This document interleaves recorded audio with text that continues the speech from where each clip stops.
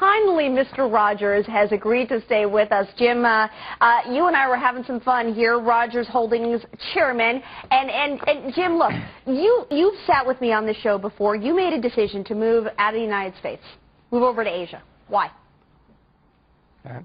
Well, I want my children to grow up speaking Chinese. I think Chinese is going to be the most important language in the 21st century, and I think the best skill, Alexis, that I can give them is to be fluent in Mandarin. I cannot do that in the United States. I wish I could, but I'm trying to make an investment in their education, just as many parents do all around the world.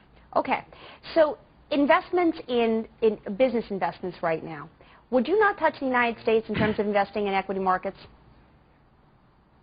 No, I'm not investing in equity markets anywhere. I mean, listen, the world's got a serious problem, mainly because these guys in Washington don't understand what's going on, and they're making it worse. I would love to invest in equity markets around the world, but I cannot find any I want to buy shares in, including the U.S. Okay, so what do you buy right now?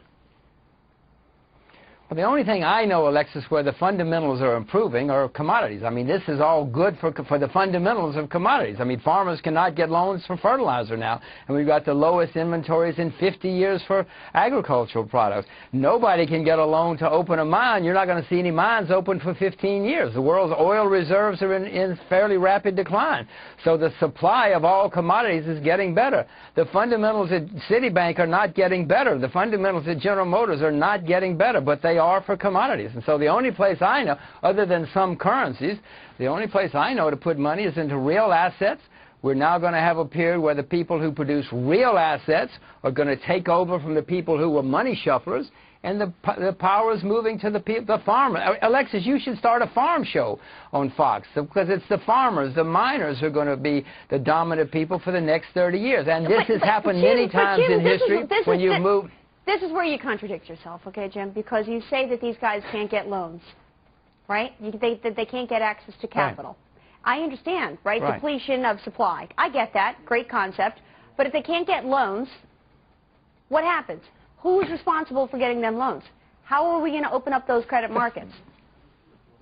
The fact that the whole system is massively overextended. Alexis, we had the worst credit bubble we've had in world history. Never before in world history have people been able to buy 5 or 6 houses with no job and no money down. What we had was a horrible, horrible bubble. Now, you would think we'll just just like the people in Washington. We wake up one day and everything's okay. We move on to new bubbles. That is totally insane. We've got to take some pain. We've got to clean out the system. That's not saying that we shouldn't take some pain. Look, the savings rate in this country is only 5%. The only time we got to double-digit savings rates were in the 2 largest recessions post-World War II.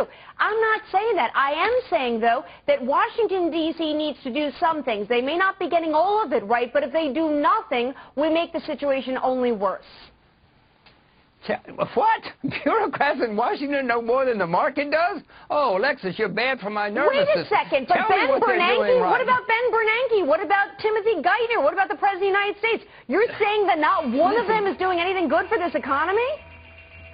I certainly am. Mr. Bernanke's been wrong for 7 years in a row. Mr. Geithner's been wrong for 15 years in a row. I'm saying to you, they have been disasters, and they are making it worse. Jim Rogers, always a pleasure having you on. You get my blood curdling.